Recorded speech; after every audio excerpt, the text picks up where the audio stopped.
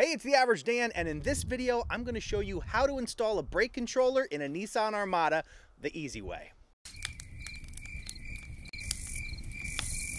Alright guys, so we just picked up a new tow vehicle to tow our 2014 Jayco Whitehawk. This is the 2015 Nissan Armada. We went with the Armada because it has a 9,000 pound tow capacity. So in this video, I want to show you how to install a brake controller. And I'll tell you what, we went with the easy method here because it's simply the way to go. It's cost effective, and I'm going to show you exactly what you need to buy and how you need to install it. Let's take a look. All right, so I just wanted to show you the brake controller that I'm actually going to use for this install. This is the Tekonsha Primus IQ 90160. There'll be a link in the description below so you can check that out. And then I also mentioned that I'm going to do this the easy way. So the 2015 Armada actually comes with this harness attachment that you can wire to an existing brake controller. The issue with it is that there are 5 wires and the less than clear instructions on what each wire is. So I decided to take a quick look online and see exactly what was available for adapters. And wouldn't you know it, there is the Tekonsha 3050P, which is a perfect attachment. It already has the ends on it. Yes, you could wire this yourself, but I have wired a few of these in the past, and I'll tell you that this is the least intuitive setup that I've seen. And what could be easier than using the harness that already has both ends attached. So we're going to install this and use this. Again, Tekonsha 3050P. It's less than $10, so why would you bother trying to wire this particular harness to the back of this 4-wire brake controller? So we're going to get that all set up. I'm going to show you how to mount this in the Nissan Armada, and we'll hook this up and we'll be ready to go. All right, so I just wanted to show you inside the box of the Primus IQ real quick to show you exactly what we're going to be dealing with. As you can see, it comes with the hardware to mount it. It comes with the harness here with the 4 wires as compared to the one that comes with the Nissan Armada, which has 5. You have your mounting bracket right here. And then we have the actual brake controller, which I'll show you right here. And it also comes with a different method of mounting it here with 2 screws, and this clips on here, and you can display that right there like that. So we're going to show you how to exactly install this using one of these brackets, and then as you can see on the back of this, you have the plug for the harness, which is going to go on the one that we just purchased. It's a nice easy fit right there. And then what we're going to show you here in a minute is underneath the dashboard in the Armada, there is a connection tucked under there that looks just like this. We'll be able to basically plug and play this brake controller and be set up for towing for the season.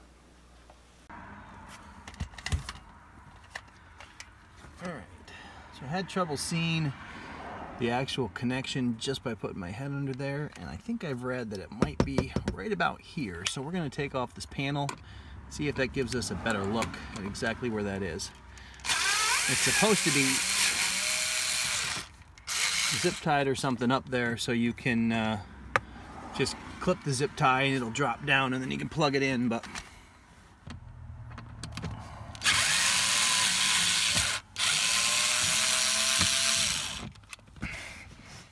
yeah, I just don't know. Don't want to break. Oh, it's just kind of tucked in there. Alright, so once you remove the panel, it kind of sticks out like a sore thumb. It's literally labeled right here, and as you can see, there's a zip tie holding it there. So we're just going to cut that to allow this to drop down, and then we will put the front back on. We'll get that all hooked up. Again, it was 2 Phillips screws, so super easy. It took about 5 seconds to get it off, so. Give that a very gentle.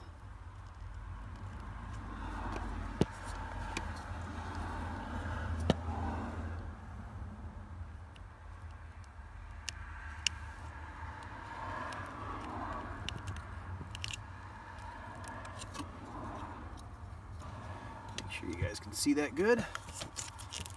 And that should just get that tape off of there. And there it is. So we will feed this down feed it down behind the bar so you can put this all back together, and we'll be able to access that from the bottom. Alright guys, so here's a tip to make this a little bit easier. As you can see, once you untape it, it's really kind of short, so rather than trying to feed this behind this and try to get back to this when you're upside down underneath the dashboard, go ahead and get your adapter. We're going to attach the adapter while we're here and upright, so it's not so bad. And there's a square cutout inside the clip that shows you how to do this. You plug it on, there's an obvious clip that lets you know you are secure, and then you can just feed this part back down and under, and then when you get down there you can decide exactly where you want to hide that. But I'm also going to feed it above this because we're going to attach the thing on the opposite side, but that'll allow us a much easier time of dealing with this thing once we're upside down there. So as you can see now, this comes out underneath the dash. We have our attachment that we can easily attach to the back of the brake controller, so we can put this back on, the little molding here, and then we can get underneath and actually attach the brake controller.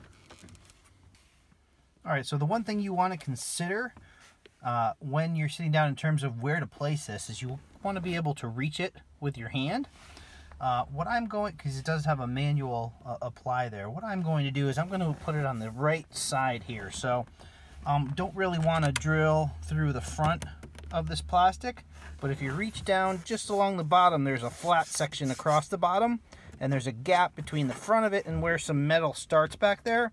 So I'm going to try to drill a couple holes right about here and mount that brake controller here, and then it's just a matter of plugging it in with the harness that is now right there between my feet.